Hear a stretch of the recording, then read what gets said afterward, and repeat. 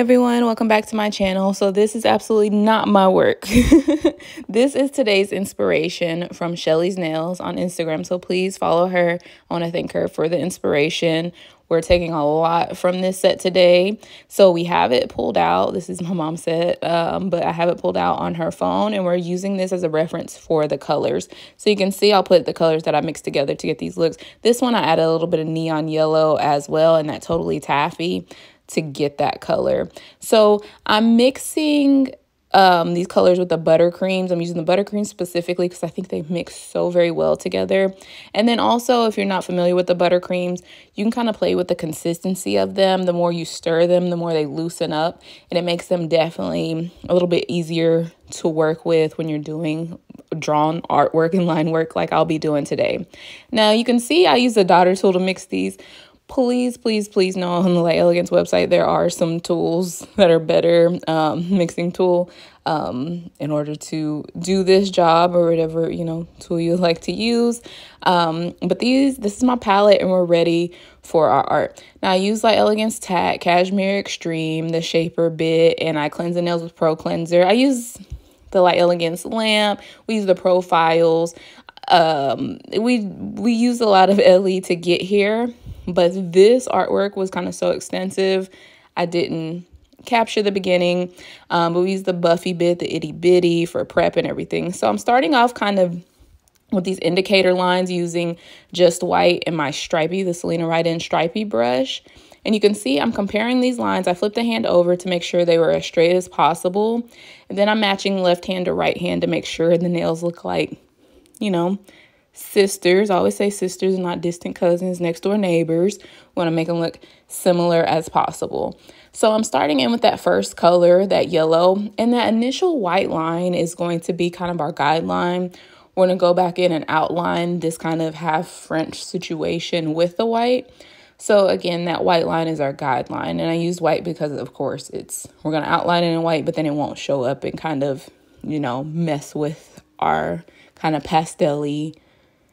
It's like a between, kind of springy tones and summery tones. Hence, we kind of mix some kind of the new LE spring colors with some brighter colors to kind of get those mid-tones between super bright and super pale, Eastery colors. So I'm just going in and I'm curing in between each color. Hey guys, and this is just repetitive. I'm trying to get the lines similarly sized. And then I'll go in, like in this one, you can see I'm filling that purple, but I feel that blue line is a little bit too thick. So I'm going to take that purple and kind of eat up some of that blue line, if you will, to kind of make that blue line look a little bit thinner. And at some point I'll go in and I felt like that initial yellow line was a little too thin. So I'm not sure if I caught it on camera, but I go in and kind of thicken that up to make the lines again look as proportionate as possible. So we're going in, the lines are going to be in similar order as the picture. Again, this is a lot of direct inspiration. Sometimes we take inspiration and switch up colors and all different things. And sometimes we leave certain things the same. So in this set, we left a lot of it the same. I like the way the pattern of colors were. I think that really made it stand out. So I really wanted to leave them how it was. My mother didn't think like our greenish color and our bluish color were different enough, and they were fairly similar, but I feel like they were pretty similar on the picture. But we both liked how this set came out. So as promised, we're going in and doing an outline of that just white buttercream with that stripey brush, and we're outlining this little half French. I really, really love the stripey brush to do this job. It was thin enough for me to get these longer lines like this curve here, nice and clean, and those vertical lines nice and straight. But it wasn't too very thin in order to kind of fill in those straight vertical lines with those colors. So I'm just repeating this, and you can see with that white line, I'm going a little above those colors. You see that tip right up there? We're going a little bit higher, again, because this is a border, so we can meet up that piece and swing it and bring it around. And I think Cashmere Extreme is such a wonderful base color for like any type of French work or any artwork at all that you want to leave like a nude, neutral base, Cashmere Extreme is absolutely fantastic for this on a variety of skin tones. I absolutely love this color for that reason. So now we're going to go in with these flowers. And flowers, I want to tell you guys, is one of the hardest things for me, as far as like, yeah, it is. So I'm using the daughter tool, and I'm going in and starting with the, you know, the tips of these flowers, the main points. And my mother, this is a very simple thing, and I feel kind of slow. As you can see, this last dot, I didn't like where that went.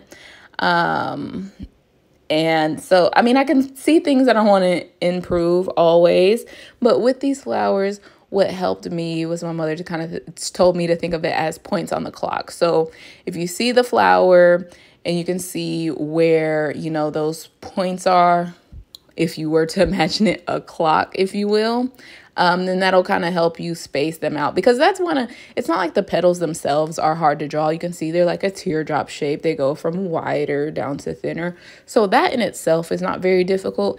It's the proportions, the distance, that rotation to, you know, get it looking how it needs to look.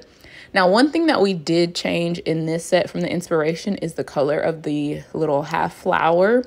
It was the same color on each nail of the inspiration set, and we decided to change that to make each one a different color of our, you know, little lines. And especially because, like, I had so much color, like, okay. So I did not like that. I didn't like the distance and proportion of the flower. This was kind of a little bit before I thought of it in terms of the clock and time. Please, you know, do that. Again, it seems so simplistic, at least for me. I was like, duh. But if you can kind of see your flower, depending on how many petals it has, you can kind of see, okay, if this is at noon, this is like 11:30, 9, 7:36. You know what I mean? So think about it like that. Have you a nice middle point. There are templates and guidelines, like little stamper flower guidelines and things like that. So there's different tools and tricks to use. And you probably already know, I have been very intimidated by flowers, and I let, you know, the lack of getting into little, you know, details and tips and tricks like that get in my way. Don't let anything stop you guys. That's the lesson here. So this little feature nail has a variety of small flowers, and this nail intimidated me the absolute most because it's not just little half flowers. We have some whole flowers here. So we started with the middle point, and for the sake of my sanity, I had to go with a little bit of more direct inspiration from the initial set as far as where the flowers were laid out, because I was like, how am I going to do this? So again, with our little clock idea in mind, it was 12 to 5, 7, 10. You know, that feels about, yeah, 12 to 5, 7, 10 were our times here. You see what I mean? We got straight up 12 over there, 2, about 2:30. 5 and about 7:30 and 10. And so I just added those dots there, and then the rest, you know, it's just me pulling it into the center, making it thin and just rounding it out. It's kind of how we do drips at that point. You just take that bulbous end and you kind of taper it in. So again, I just put those middle dots to start with, and then I'm going in. And, you know, some of these are easier because they're partial. And I'm using the swirly brush to kind of pull in these flowers and going with that small detail, that daughter tool. And I took the stylus, was the very small one you see me do the white dot in the center with. The stylus from Light Elegance, it's a tool that I use very often. Very, very often. You wouldn't even think. But I do for like, even like building nails, when I extend them, I like to use it with fiber. I like to use it with different artwork, especially abstract animal artwork, small dots and things like that. So I'm taking the number 3. This is the bigger daughter tool, and I'm going in, adding that white dot just straight in the center of those flowers. And then we're on to bling. So I'm using the Light Elegance nail glue. I'm adding these crystals, nice high grade glass crystals. And I'm just gonna pop these kind of randomly here. This is where in the inspiration she had those gold kind of studs, so I just added crystals. And then I'm going in with fiber, and I'm using fiber to add the little gold beads. And you can get these gold beads, you know, from a variety of, you know, high quality nail supply places and things of that sort. And fiber is going to hold these beads really, really well. Make sure they are kind of locked in and not moving. After you get those beads, make sure you fan out that fiber so there's no lumps and bumps. And I am, again, using that number one, that stylus, that smallest one, to put my beads as well. So once we get that cured and locked in, you're going to top coat, still around those crystals, and top coat with your favorite top coat. You can do the shiny matte. I chose matte. You go around with a shiny top coat, like top gloss or super shiny, and then go in with flat matte. Cure that. Boom. This is your final result, you guys. I hope you like this concept. I'd love to see this I mean, it's not my set to say I love, but this translate into like summer colors as well, like bright neons with these colors would be absolutely amazing. I really appreciate you guys for watching. Put a flower emoji down below. If you love this set, please tag me if you like are using inspiration from this set or found some techniques in this set that you are looking forward to using.